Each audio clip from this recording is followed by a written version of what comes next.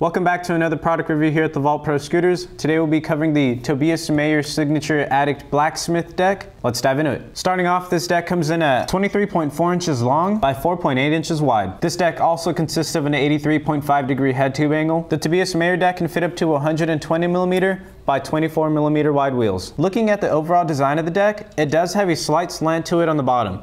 This is going to help you lock those grinds in and make your grinds feel really smooth. Looking at the back of the deck, the dropouts are slightly rounded, which in return is going to make your grinds lock in more consistently. With all that being said, the only thing left to do now is see how much this deck weighs on the scale.